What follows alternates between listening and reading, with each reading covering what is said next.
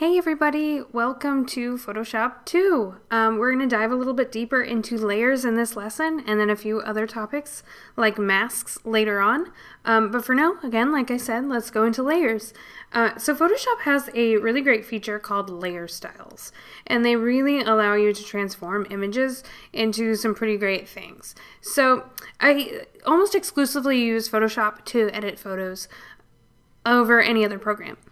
And because of layer styles, they're really great. So I have opened a photograph in Photoshop right now, and this is just a photo of my apartment. You'll see more photos of my apartment later on. You'll get very familiar with my apartment. So let's just start off with this photo here, which I have not edited yet. It is an iPhone photo, so the quality isn't that great. But nonetheless, we're going to edit it a little bit using layer styles. So the layer styles you can find inside of this black and white cookie icon down here. I guess you could just call it a circle that's half white, half black, whatever, up to you.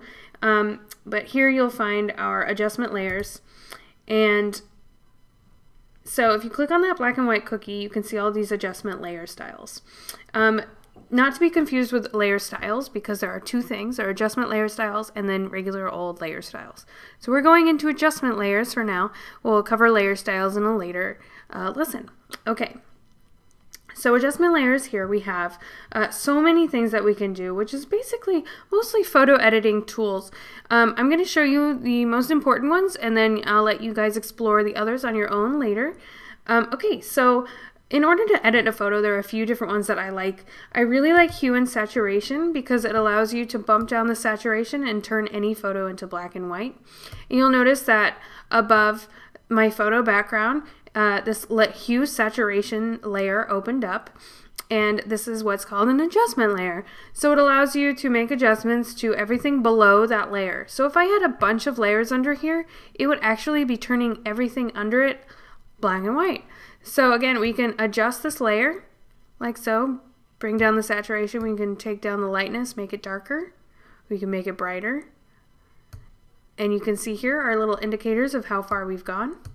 And then here we can add a hue. So if I wanted it to be a little bit blue, I would just bump up the saturation and then bump up the lightness maybe, or turn it down. And then I can also press colorize, which really turns it colors. So if I chose blue, colorize really turns it into actual blue. So I could also turn it into purple or magenta or yellow, up to you what you want to do, and then bump up the saturation really turns it a color, or taking it down could add just like a little bit of a yellow tint to it. So fun to play around with though. Okay, so that's hue and saturation. I'm going to delete that. Let's go on to my next favorite, which is levels. So levels are really great when adjusting the lighting in a photograph. So you can bump up this little triangle on the right hand side of the layer. Levels is brightness. So if I move it towards the center, it's going to make my photograph really bright. And with an interior photography, you actually kind of want it to be bright. So I'll make that a little brighter. And then this one adjusts the midtones. So I'm making the midtones either darker or lighter. I like it to be kind of in the middle, about right there where it was. And then over here is our shadows. So it's either going to make everything, the shadows dark, or it's going to make them lighter. So that's really using layers, or I'm sorry, levels as an adjustment layer. And you can set presets. You can increase the contrast with the increased contrast preset and whatnot. You can make it darker with that preset, or you can make your own custom preset. I just like not using those at all, and then I like kind of adjusting things on my own, like so. So if I delete that, we can see my original photo again, and let's move on to the next adjustment layer. Okay, so let's go to curves. Curves again really helps with the lighting, and you can kind of see this is a big curve that we can adjust and change. And as I'm adjusting and changing it, different things are happening to my photo. It takes quite a learning curve, no pun intended, sorry, to be able to handle the curves. I usually proceed with caution when dealing with curves because they can be kind of fickle and confusing, but they really are making my photo look so much better. Let's turn off the curves to go back to the old way, and look how much nicer and brighter it looks with the curve added onto it. So in this if I was actually editing this photo, I would have done this, and then I would go in and add some contrast with brightness and contrast. So again, you're familiar with this, I'm sure. Brightness literally just makes your photo brighter, and then contrast makes it more contrasty, so it makes the darks darker and the lights a little bit lighter. And I think it looks really nice for interior photographs. So on top of my curves that I already have, I would add a little bit of brightness and contrast, which I think is making my image look so nice and make my apartment look so much better than it already did. So usually whenever I edit photos of my apartment, people think it looks so bright and so clean all the time, but it's really just because I'm adjusting things in Photoshop, which is great. Thank you so much, Photoshop. It makes my life look better, at least. Okay, so this is the adjustment layers. Let's go through some other ones. We did this solid color. This is a fill layer, so we can, again, add our coral color or add whatever color we want on top. I don't want to do that, though. That's not going to help anything. We can add gradients on top of our layers by adding the gradient, which could look kind of cool if you were going for something like that. So if I was trying to do this, I could add a little subtle gradient. I can change the color of my gradient down here with these little color pickers. So if I'm trying to change this color, I could go color and then change it to maybe like a nice soft blue. Or I could even sample this green color from the photograph with my color picker. The color picker, again, like whenever you're choosing a color, it just appears on your document, on your canvas, whenever you move your mouse off of the gradient editor and the color picker. So I could just pick a color from the inside of my apartment. Let's move these windows out of the way a little bit. Let's pick this color from this vase, or pick Santa's beard color. Really up to you if you actually like the gradient. I'm not sure I'm really into the gradient, so I'm just going to cancel and get out of here. Cancel, cancel. Let's go back to our adjustment layers. We can add a pattern. I'll go more into patterns later. We did brightness, contrast, we did levels, we did curves. We could change our exposure a little bit. So again, if we were taking a photo with our camera and it was overexposed, that's absolutely what it would look like. Or underexposed would make it darker. I just want to put that back at 0. Offset makes the shadows a little darker. Again, this is kind of like levels. I usually use levels over exposure, but it's up to you which one you want to use. Let's delete the exposure. Okay, so vibrance really just bumps up the saturation and the vibrancy of the photo. So for instance, our space has kind of a lot of pops of color, so if I pump up the vibrance, it's just going to make the colors just subtly brighter. So let's just do that just so I can show you, and then we'll hide this layer just so you can see what it looked like before. And as you can see, very subtle, but that's why I like the vibrance adjustment layer, because it is so subtle, and it's really nice to just add a little bit of that to your layer, because it made my green a little greener and this bookshelf a little brighter. It's really nice. Okay. Let's pick a couple more. So if we go to photo filter, for instance, we can add a nice preset filter. So if you're finding that your photograph is a little cool, you can make it warmer by adding a warming filter, or vice versa, adding a cooling filter. And then if that's too much, you can take down the density so that's nice and a little bit subtle. My image, actually, this is what it looked like originally. I think it looks a little cool, or a little warm, so I would add just a little bit of cooling filter on it, but not too much, just 5%.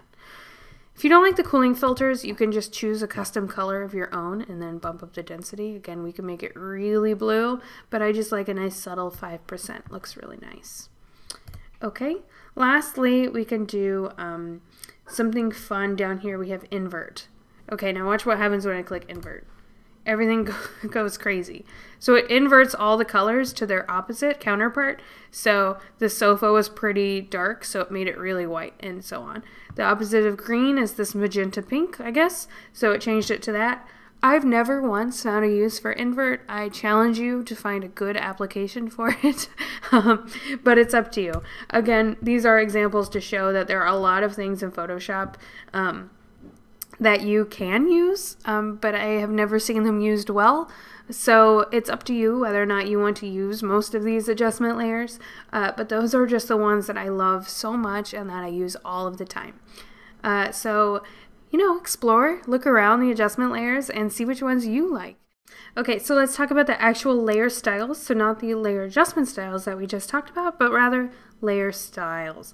Okay, so we have a background image here that's my photo from before. I can't really do anything to add a layer style to that, but I can copy it and create an unlocked new layer. So in order to copy it, remember we just drag it down to the new layer and let go, and we made a copy. Okay, so in order to add a layer style to a layer, you have to double click on the layer, but again, you can't double click on the title because you'll just change the title, see? Rather, you need to double click outside of the title somewhere. So let's double click, and that brings up our layer style palette window, box, whatever you want to call it. So this is our layer style window. And oh my goodness, look how many things we can do. We have bevel and emboss, stroke, inner shadow, inner glow, satin, whatever that means, overlay, gradient overlay, pattern overlay, outer glow, and drop shadow. And within each of these are so many options. Look how many options. My goodness. Okay, so we'll just touch on a few and see what happens, okay? Because it's a lot to handle. Okay. So I'm going to start with my first favorite few, and then I'll let you explore the rest on your own, just like we did with the adjustment layer styles. Okay, so first of all, let's go with color overlay. So if we want to add a overlay on top of an image, say you want an image that has just a little bit of pink on top, for instance, we would do that. So we would add a color overlay, and then we can select our color here. So I'm going to go to nice bright hot pink and press OK. So we can kind of move this over and preview our image here with the color overlay. So you're kind of wondering, well, what's the big deal? It's just a solid color, nothing's happening. Well, if we change our blending mode here, then we start to see things happen. So you can kind of just pick a few and look to see what kind of effect they have on your image. I really like multiply. I think it looks really nice depending on the color. So if I chose like a deep dark color, maybe like this could sample this green, deep dark green, and then you can turn down the opacity, which makes the green a little less strong, or turn it way up. And you can change your color. You can change the different blending modes to see what they do. There's so many different things, so many different effects that the layer styles have. It's crazy. But it's really fun to just kind of go through them and see what they all do. So that's color overlay, very simple. So if you wanted to apply it, you just have it checked. If you want to just get rid of it, uncheck it. Very easy. Okay, so the next thing that we could do, we kind of went over this a little bit with the layer adjustment style, but you can also do this in regular layer styles, is the gradient overlay. So if we click on here on this gradient, we can bring up our gradient editor, and here we have our beginning gradient color and our end gradient color, and it's just by default going black to white. So I want to just make my own custom color, so I'm going to click here, down here, and it brings up this color. So if I click on the color, I bring up my color picker again. So, which color do I want? Let's pick like a golden color. Here's gold. So now it's just going gold to white. So, okay, let's click on white, and then again click the color, and let's go to a darker gold. So then I just want about that color is good, and then we go a little darker, or we could go a little lighter, which I think is a nice subtle gradient. The thing about gradients is if they're too harsh, going too dark to too light, or two complete different colors, they look really cheesy and kind of like flashy, I guess. If you're into flashy gradients, that's absolutely fine. I'm not one to judge. But I personally like really subtle gradients that go from just a little dark to a little light, sort of like this. So it's just gradually getting lighter. And then we can press OK. So again, just like the color overlay, the gradient overlay also has these blending modes. So I can choose darken, multiply, lighten, and see what happens. I like multiply, so I'm going to go with that. You can see it just adds this nice subtle color. Okay, and again, also something you can do is change the angle of your gradient. So we could change, so now it's going dark up here to light down in this corner, rather than dark in the bottom to light up top. It's really up to you. You just play, have fun, have a good time, and play with these two, because you can get a radial gradient where it's dark in the center and then gets lighter around here. That's pretty fun. Reverse simply just changes the gradient to be either dark on this side to light on this side. It'll swap it. So now it's dark on this side and light on this side. So it just kind of swaps it back and forth. But I don't really like the gradient on here, so I think I'm going to uncheck it. Let's just uncheck that. Okay, So pattern overlay, just the same. You'll have some really nasty, ugly default patterns in Photoshop, like these bubbles. Or let's just use the bubbles for now. If you want to go and find your own patterns, I'll upload some pattern resources for you, and you can get going on those. But let's use the bubbles for now. Again, it'll just default tile these bubbles. They look terrible. And then you can apply blending modes to those as well. That just looks awful. But if you like it, be my guest. Play around with the patterns. Patterns can be really great. They're a nice thing about Photoshop is that you can add texture to things. And the best way to do that is actually with patterns. So I highly recommend them. Okay, let's move on to the next layer style. Okay, so I like to add layer styles to shapes. So let's get rid of this image. Let's just start with a crisp white background. So I'm going to go to my black and white cookie, add a solid color, turn that white, and we're good. Okay, so we just have, I'm going to rename this white background. Perfect. Okay, so I just want to add a simple shape. Let's add a circle. So I'm going to select my ellipse tool, draw a circle, a perfect circle, by holding down Shift while I drag. Okay, so there's my circle. And now what I'm going to do is apply a layer style to the circle. So again, I'm going to double click on the layer outside of the title. Brings up the layer styles. So let's play now with stroke. Did you see just clicking on that what happened? There's now a black stroke around the entire circle. And so a stroke is exactly what you think it is. It's just a nice border that goes around whatever layer you have selected. So if it was that image, the stroke would be around the outside of that image. But since we have the circle selected, it's around the circle. Okay, so we can do the size of the stroke, so we can bump this up. I like having it at maybe 20. Let's type in 20 pixels. And the stroke is now on the outside, but we can change that to the inside. Watch what happens. Okay, so now it's on the inside of the shape, or in the center, so that it's halfway outside, halfway inside. I always like doing the outside or the center, or I'm sorry, the outside or the inside. So let's do the inside. You can change the color there of the stroke. So if I wanted to do sample this coral and then make it just a couple of shades lighter, I would do this. Or a couple shades darker, I would do that. So let's do a couple shades darker. That looks really nice. Okay, perfect. And then again, you can change the blending mode of the stroke itself by adding darken, multiply. I usually just go normal. If I want to, you could add an opacity if you wanted to as well. Really up to you. The opacity thing is kind of interesting because if I had, let's do okay. If I had an image behind it, let's hide this white background. Can you see what's happening?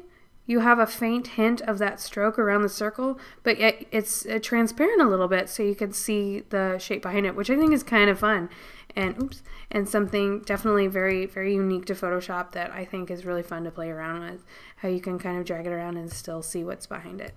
Okay, so let's go to some more blending modes here, layer styles I mean. Okay, so we just added a stroke, and you can add more than one layer style to a layer. You just have to keep checking them. So I like to do outer glow, for instance. Okay, so this one by default goes to screen blending mode. I'm not sure why. I actually like it going to normal. So let's bump that to normal, and then it defaults to yellow. Let's change that to a black. Okay, like so. And now let's bump up the size of it. Okay, so let's bump that up to 30. Let's go even higher. Let's go 60. Okay, so you can see what's happening. It's adding this really harsh shadow outside of my layer.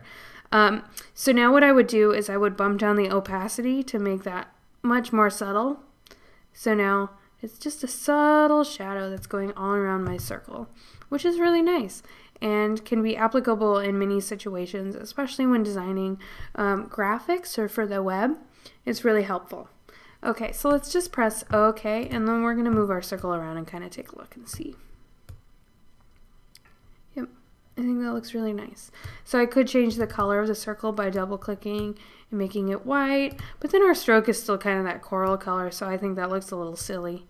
But, you know, up to you. So I'm going to go Command-Z to go back, and then if I do Command-Z, it goes back again, or I could go into the History palette and go back and find the state where my coral was at. And again, in a later class, we'll go over the history panel and going back in time more in detail. But for now, this is all you need to know is to do Command Z, which goes backwards and forwards. Okay, so those are the layer styles that I wanted to show you. Again, just double click on a layer, brings up the layer style window, and you can really play with all of these styles. Choose your favorite. I really like drop shadow as well, which is really nice. But in addition to that, inner shadow I used occasionally, but not very often. And the others I just really never use. Just with everything, you know, pick and choose which ones you love. And I'm just showing you the ones that I and most of my colleagues use the most often. Okay, let's move on, guys. Woohoo! It's finally time for a masks tutorial. I'm so excited about this. Masks are something that I didn't know about for the longest time, and I was using Photoshop for so long and wasn't using masks, and then once I finally learned, it just changed my life and made everything so much easier. So I'm really honored to be teaching you guys about masks. Okay, so the wonderful thing about masks in Photoshop is they allow you to not ruin your work. So anything you apply a mask to, you can undo at any time.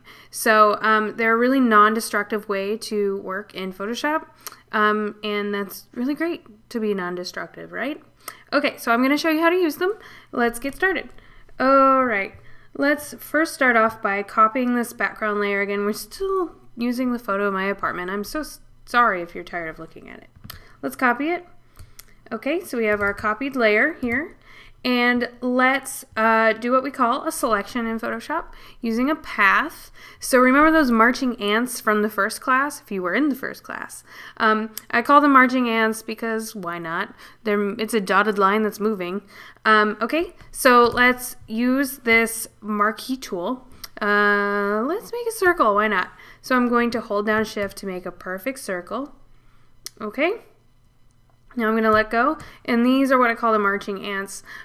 We have a line of a path that is selected, and so whenever something's selected, or whenever something has the marching ants, it's called a selection, and it is a path. So a path, you can see over here, we have a paths window, and that's where we have paths and where we can make paths. And once we move on to the pen tool, I will show you how to make one with yourself, but for now we already have this pre-made, ready to go path with our elliptical marquee tool that we used. So it's not a shape exactly because it's not using the shape tool, but it's just a little selection that we have on top, and we haven't done anything with it yet.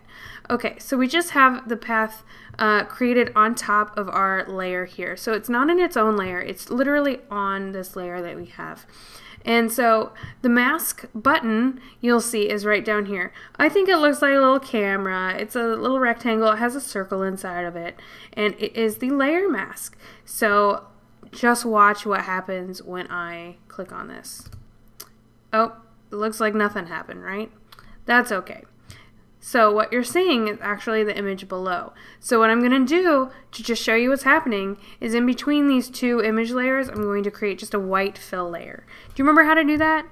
It's you click on the black and white cookie, and then you go up to solid color, select that, and pick white. Oh, okay, so now you can see what we did. So on this layer up here, we have a circle cut out of what we made. And do you remember a long time ago I was showing you guys in the first class how we cut out a circle from Kevin and Yoko's photo? I just made a little selection and then copied it and pasted it into a new layer. Well, I'm going to show you how to do that the other way. So here we go. I'm going to copy this layer here, bring it up above the white fill layer. I hid my background layer with the mask. I'm going to title that masked layer. And then this one is unmasked layer. Okay, so the masked layer is hidden, and we have our unmasked layer showing. Okay, so I'm going to take another circle. I can't guarantee that it will be the exact same as the one before. So here's my new circle. I have it selected on my image. So here's what I was doing before I knew about masks. I would take it, I would go Command C to copy, and then Command V, which pastes the circle in a new layer. Okay, so what happened was I would then say, okay, let me just completely delete the one underneath. And now I have this layer with a circle in it. It's still the same. It has a circle with Santa in it, just as I wanted. But with the mask layer, remember we have the same circle with Santa in it. But the nice thing about the mask, you can see it over here on the right side, the black and white little graphic here. If I go onto the mask, I could just I could drag the mask and throw it in the trash can. It says, do you want to apply the mask before removing? I don't want to because I'm deleting it. And look, I have my image back. So it's completely non-degrading and it's non-destructive.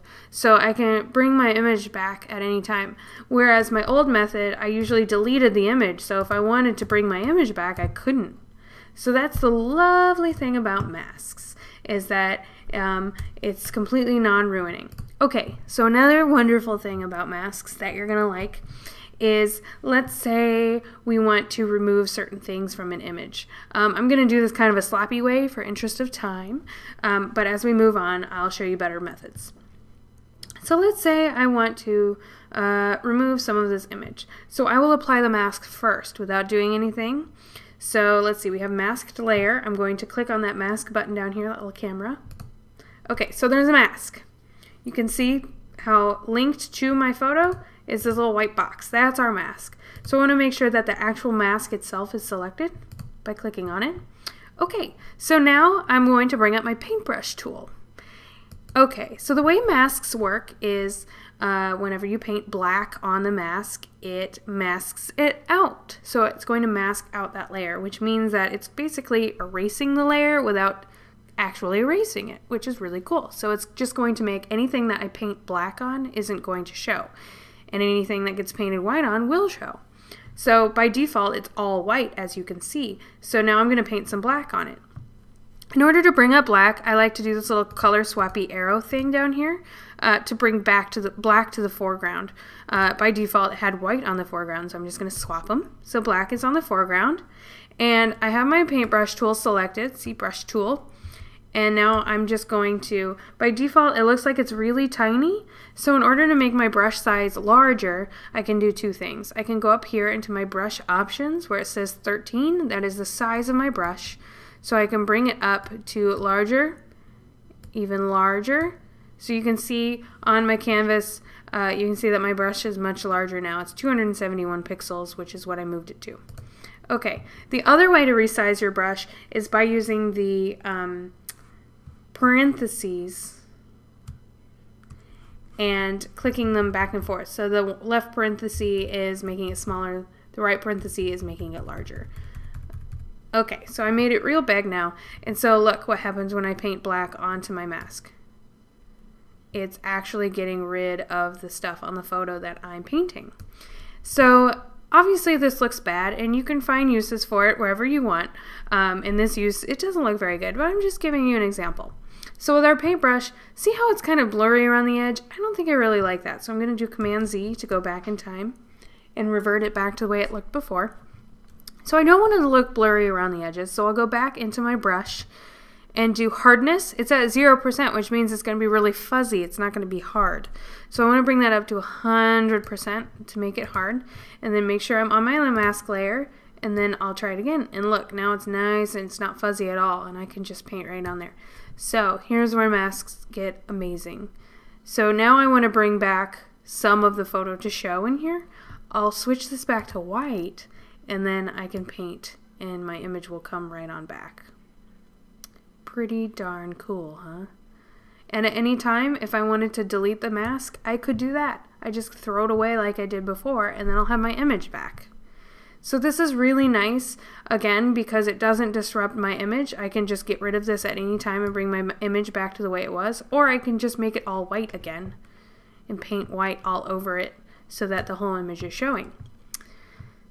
Pretty darn cool. So if I wanted a circle in the middle, for instance, that was out of the image, I could draw my circle again. And then I could, since it's selected, I have this perfect circle selected, I can bring up my paintbrush by pressing B for boy. That's the shortcut key for bringing up your brush.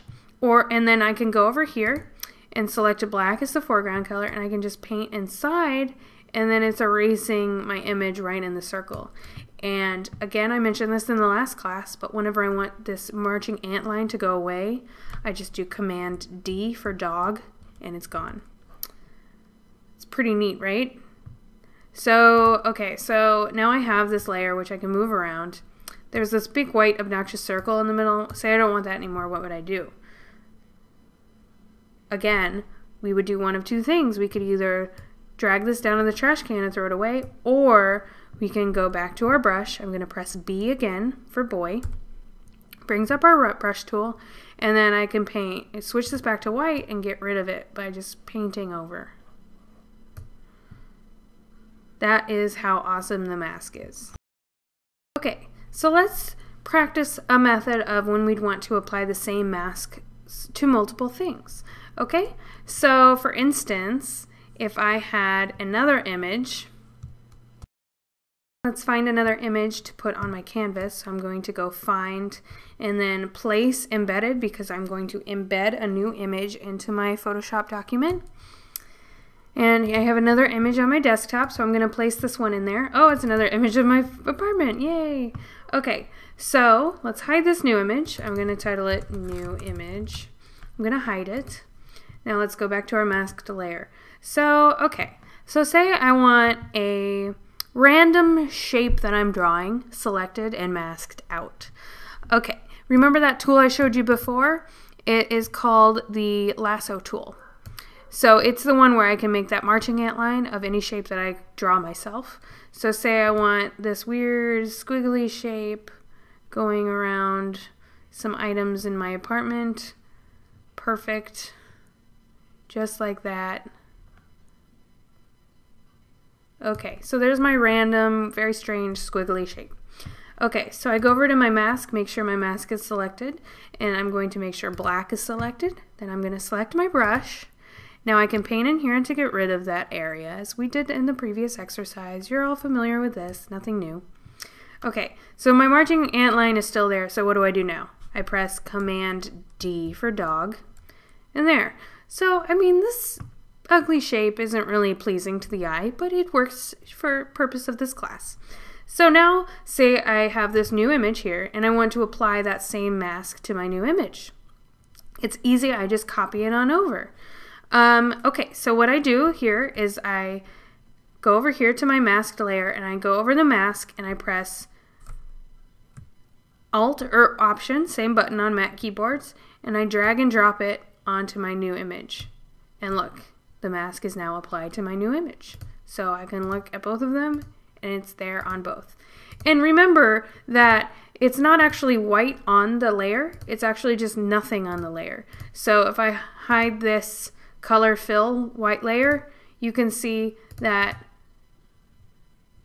this new image is now on top of the background, and you can see through the new image onto the background layer.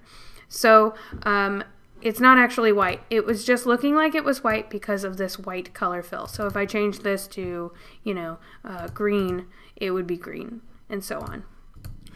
The last thing that I love about masks, I will show you now. So, okay, let me just show this color fill layer and nothing else. And let's create a brand new shape. So I'm going to create a new layer, name it New Shape.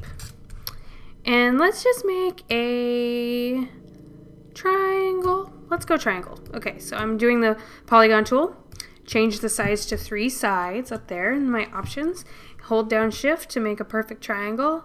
And now we have a triangle. It's black for now. That doesn't really matter, so it's okay.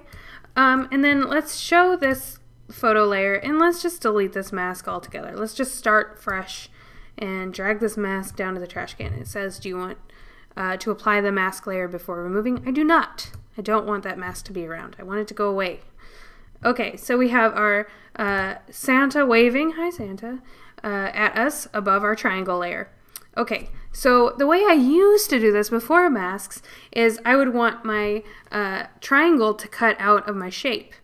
Now, I would actually just go and make sure that the Santa layer is on top of the triangle, hover my mouse in between the 2 layers, and then press Alt or Option until that little square with arrow shows up, and click in between. which is really great looking because now I have this layer which I can move around. If I have the photo layer selected, I can move it around on top of the triangle, which is nice because then I can center Santa perfectly to where he's waving at us all inside of his little triangle house. Or there's another way to do this with masks. So if I don't want to do it that way, which I wouldn't recommend because it's just adding 2 layers rather than 1. So our mask layer is much better. So here's what I do. I go to the triangle layer and I select it. And then right on top of the triangle, the left-hand side of the layer itself, you hover your mouse over it and then press Command to where that little dotted line square appears and click on it now while you're pressing Command. And now you get the marching ants on top of the triangle, which is great. Perfect. So I have marching ants. Now I go and click on my mask.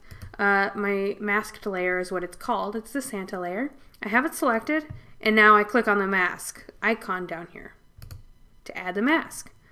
So now, look, I have a triangle Santa without the shape. So the shape I can completely delete. I don't need that anymore. I just need this one layer. So then the thing that's kind of a mummer, at least I thought at first, was that I can't move Santa around anymore and center him. But that's actually not true. I can do that. So do you see how there's a link icon in between Santa and the mask?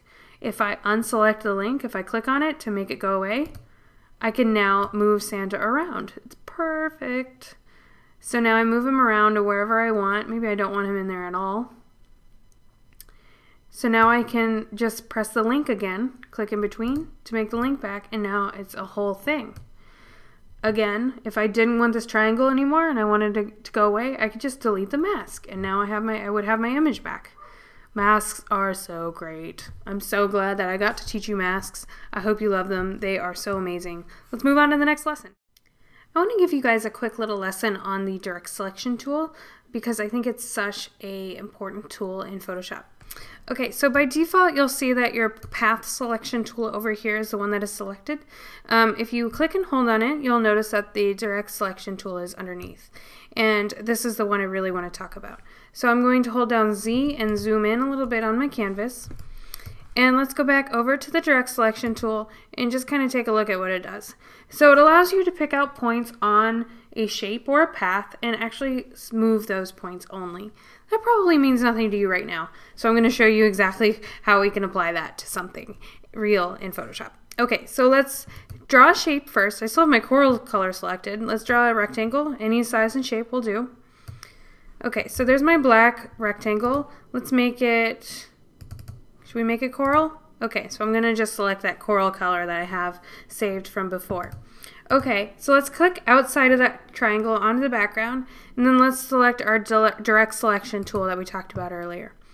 Okay, so without clicking anywhere yet, I remember where the path points on the rectangle might be, and that's the hard part. So on a rectangle, they're specifically on each of the 4 corners. If you're on a shape that you've created, it's always going to be on a corner. If you need to look to see where the path points are, go on to the layer of the shape and do the Command T, and you can see these corner points are where all the paths are. Okay, so press Enter or double click to get rid of this. And let's go back to our background because we need to be not clicking on the layer yet. Make sure you have your direct selection tool selected, and again, the direct selection tool you'll always know because it is the white arrow, not the black arrow. Okay, and then you find the corners of the shape and then you select them. So I will make sure that I have, you can see the points, the path points that are not selected are clear circles. The ones I have selected are filled in with black. So if I hold down Shift, I can select more than one point.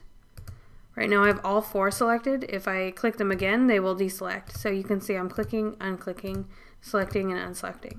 I just want one point selected for now so I can show you what this tool does. Okay, so I just have this point selected. So now what I can do is I can click and drag and move this point around on my own, which is really helpful. Photoshop is giving me a little warning that just says this operation will turn a live shape into a regular path. Continue. That is okay. It's just telling us that we're moving paths around and that we're editing our shape. That's okay. In fact, you can just say don't show this again because it's really not a necessary warning.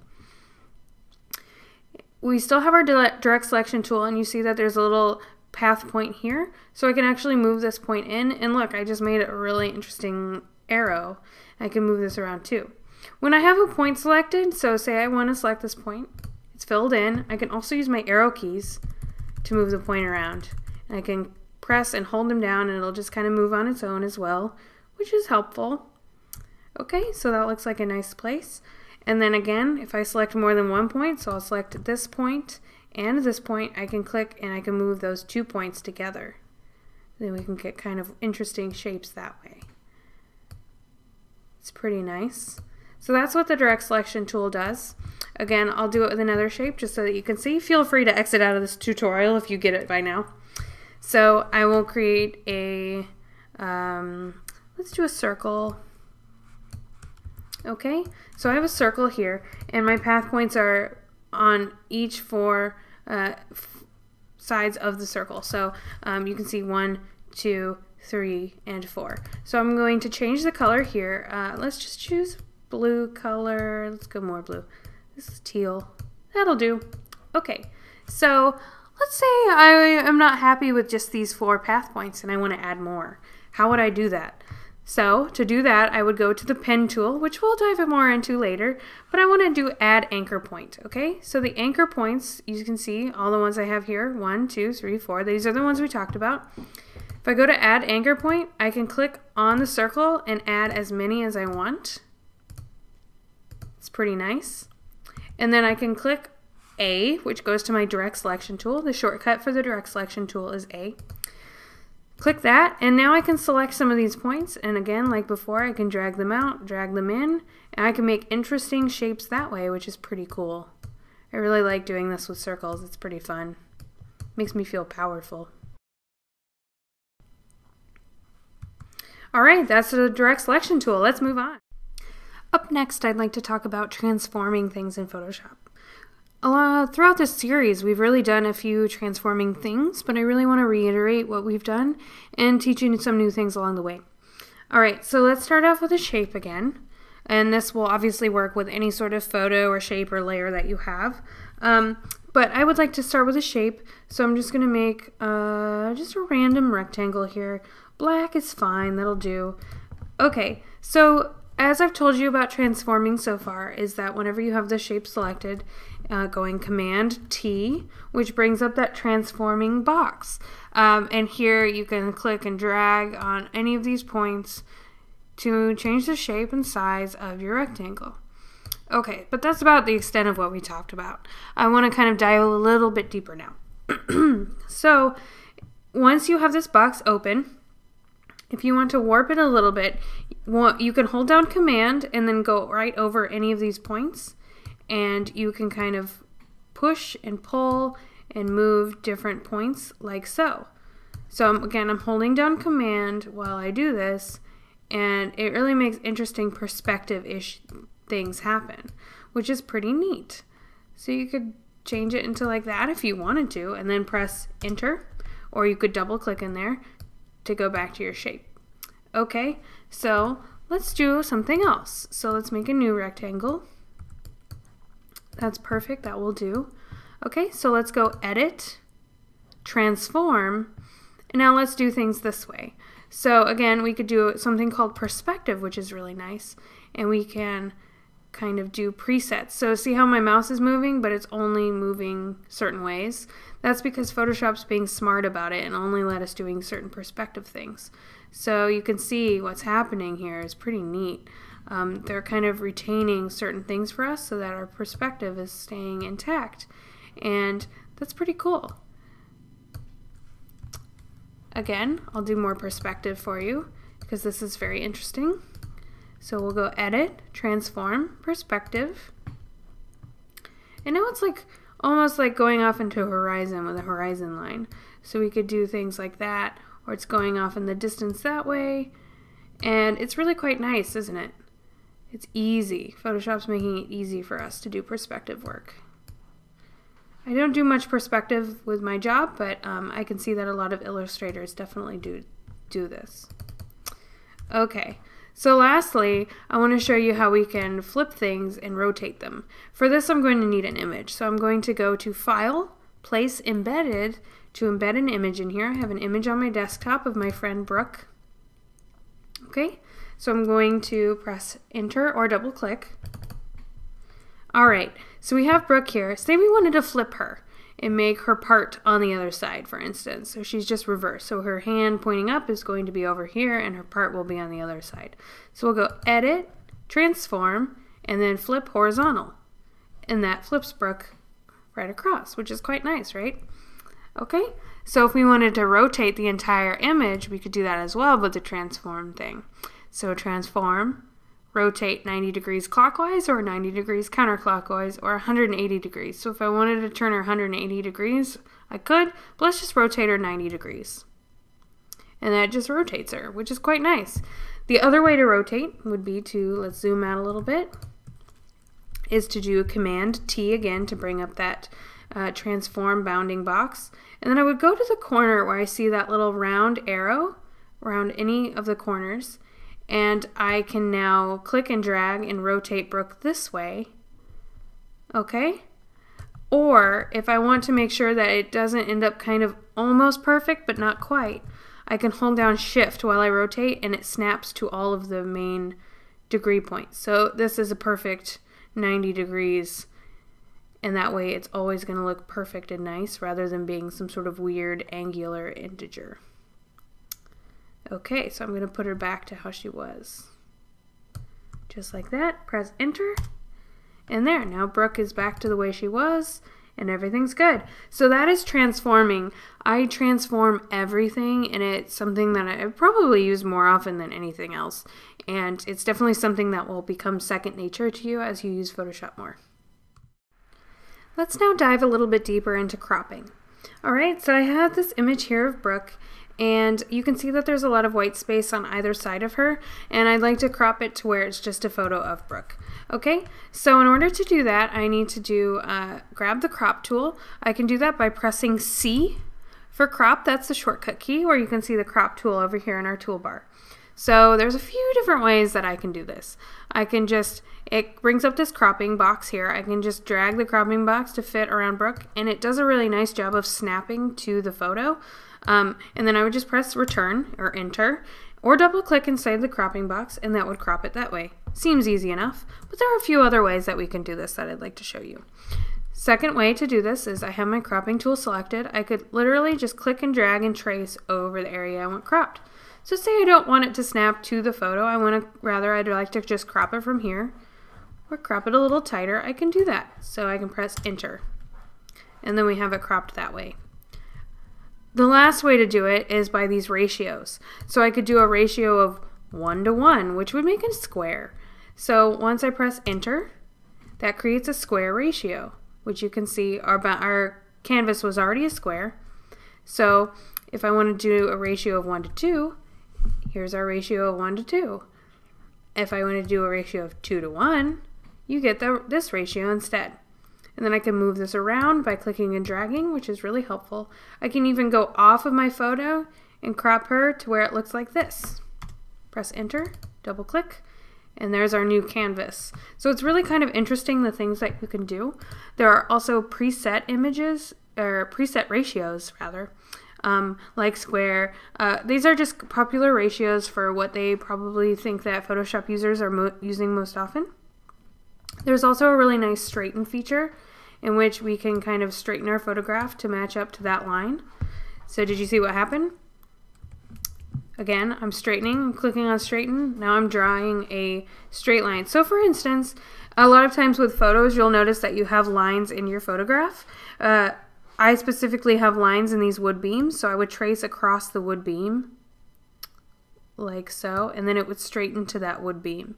I don't necessarily want it like that because it doesn't really look straight to me visually, because Brooke seems pretty straight going up and down, but that is something that you will need in the future and will come quite in handy when you're editing photos.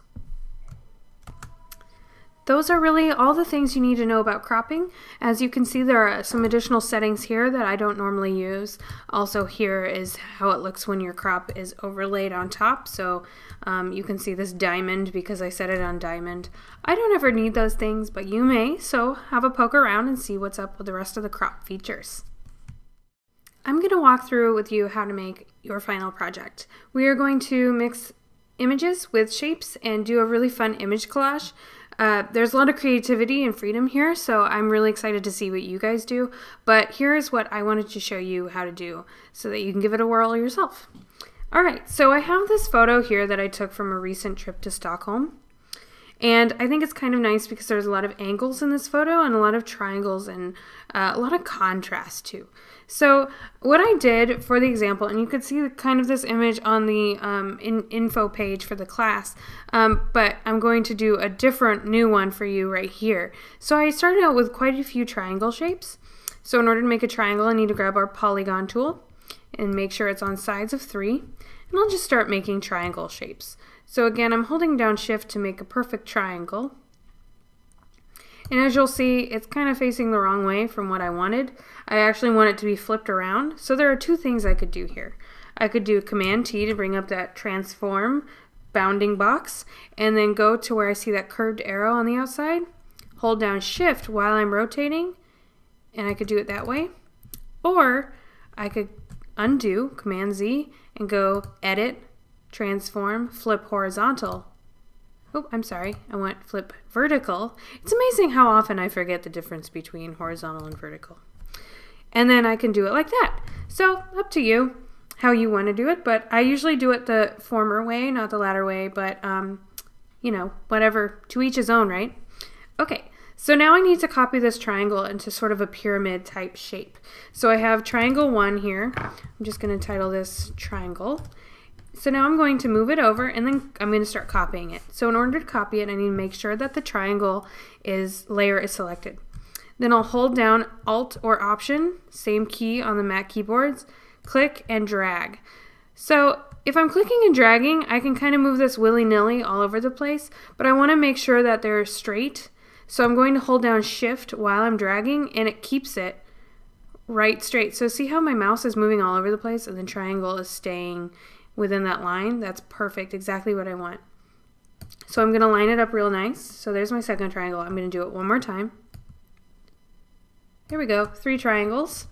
Okay, so now I need to make the next row. So I just need 2 triangles for the next pyramid row. So I'm going to grab the most recent 2. I'm going to hold down Shift and select them both. And now I can literally just hold down Option and drag them both down and move them to where they match up nicely right there. Do you see what I just did there? Okay, so I just need one more to fill up this last spot. So I'm going to do the same thing. I'm going to select one triangle, hold down Alt or Option, click and drag, and then move it down. Perfect. Okay, so I have all these triangles. Now I need to resize them to fill up more of this photograph. So I'm going to hold down Shift and then click the very bottom one so that they're all selected. Now I can move them all around. And now to make them all bigger, what do? I click Command T to bring up that transform box again, and I can still move this around. So now I want to retain the proportions, so I'll hold down Shift while I resize. I'll make this about this size. How's that? Click Enter to submit, and now I can move this around to where the center is. I like to go with the visual center rather than the real center with weird shapes like this. So that looks like the visual center to me. Okay, so I'm going to number these triangles in an order that makes sense to me. I would say 1, 2, 3, 4, 5, 6. Okay, so I got to find the first one. So this is triangle 1. I'm going to rename them just so I can remember because it's really going to be necessary. So this is triangle 2. You can see what I like to do to find shapes is I like to hide and show them to make sure I know which one is which. So this one is triangle 3, and I'm reordering them in order. Here's triangle 4,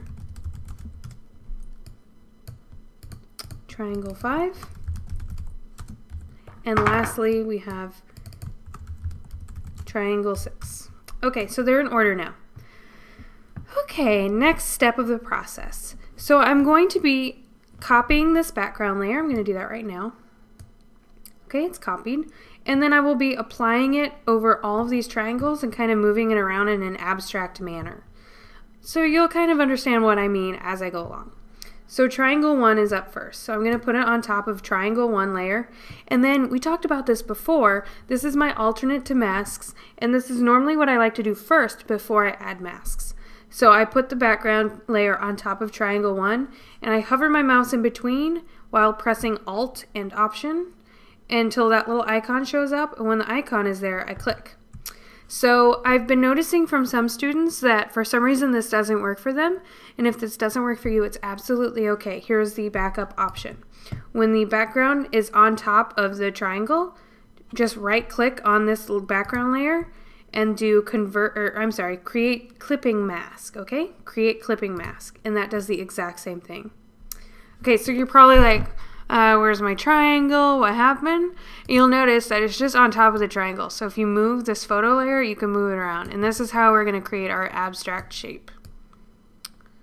So I like this here, maybe like this. That looks good. Okay, and then we're going to do that with each and every triangle. So I like to just copy this one by making sure it's selected, holding down Alt or Option and dragging it to right above triangle 2 and letting go, which just copied it. So now I can move this around. Again, I'm going to right click and create clipping mask and then move it around on top of that triangle. Do you see what I'm doing? Hope so. Okay, so that's good. And then again, I'm going to hold down Alt Option, click and drag above triangle 3, and then right click on the photo layer, create clipping mask, and then move it around. I just like finding interesting combinations of shapes and textures to kind of mix it up and make it break from what the actual photo was like. That looks good. Okay, keep trucking on. Oops. Copy this by pressing Alt or Option, moving it on top of triangle 4, letting go. Right clicking, create clipping mask, and then move it along. Let's see, let's find, how about this woman? A little bit of her and some legs down there. Okay, so since this man here is the visual focal point of this photo, I like to keep him where he is, but just a little off so it looks a little confusing. So again, I'm going to hold down Alt Option, move this above triangle 5, right click, create clipping mask. Now I'm going to just keep him on there, but make him just a little bit off. So like this is what I like to do, something similar to that. Again, up to you what you do. This is just my preference. Okay, again, hold down Alt Option, copy it over triangle 6. This is our last triangle. Right click, create clipping mask, and then figure out what looks best for this photo. Up to you. And again, you should just use your own photo for this. Don't try to use mine. Your photos probably look much better than mine do. Okay, so now we have this interesting abstract collage. And what I like to do now is it's kind of looking a little confusing as to what is, you know, sort of this new triangle shape and what is the old photo. So I like to add a little overlay on top of the photo. And do you remember how to do that? It's with those layer styles. So I'm going to take the background and I'm going to copy it again. So now we have a copy on top of the background. Stay with me. And then we double click on this new copy layer and we bring up our layer styles again.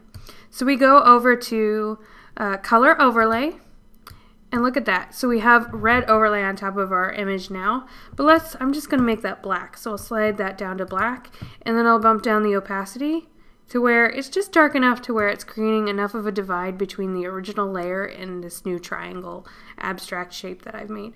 I like even numbers, so let's go to 30 and then press OK. Alright, so what I like to do now is just kind of clean up my layers a little bit. So I'll make layer masks for each of these images rather than having these triangles here, because that will cut the amount of layers we need in half. And it'll make this a lot less confusing. In order to do that, I'll start with triangle 1, and I will put my mouse over the shape here in the layers palette, layers window, and press Command. which gives that marching ants line around the triangle. Okay, so then I select the image that is clipped to the triangle, and I simply just click the mask. And now I can delete the triangle. Easy. So now I just have one, and I can rename that whatever I want. Triangle 1 again, it's up to you what you name your layers. Okay, so I'll do that with triangle 2 again.